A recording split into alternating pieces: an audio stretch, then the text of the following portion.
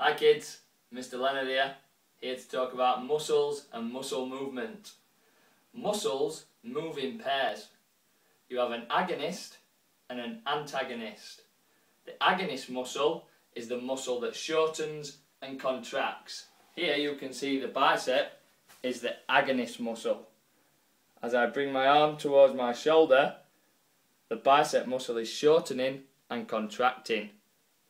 You can remember an agonist muscle because when you do a bicep curl, you are normally in agony, it hurts. The antagonist, the muscle that is working with the agonist, is the muscle opposite that is relaxing. Here, that would be the tricep. So the bicep and tricep work together, an antagonistic pair.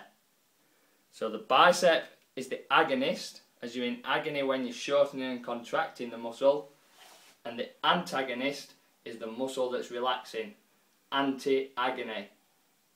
That's muscle movement